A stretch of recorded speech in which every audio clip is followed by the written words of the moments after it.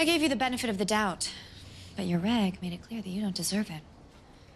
I am the CEO of the 5th largest media conglomerate in the world.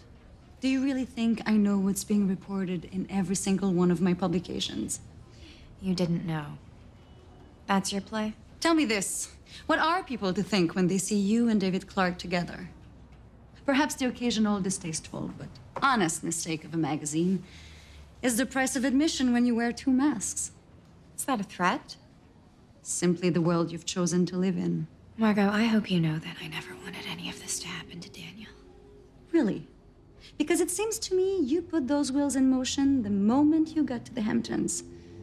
With lies I'm now fully aware of. You need to remember the secrets I have about your father.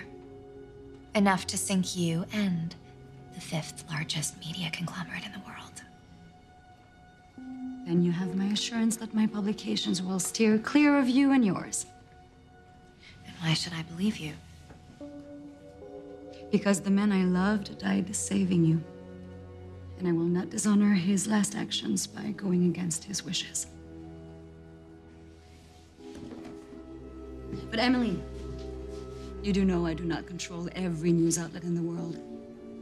Sooner or later, the truth will come out. You handle your own empire. I'll worry about myself.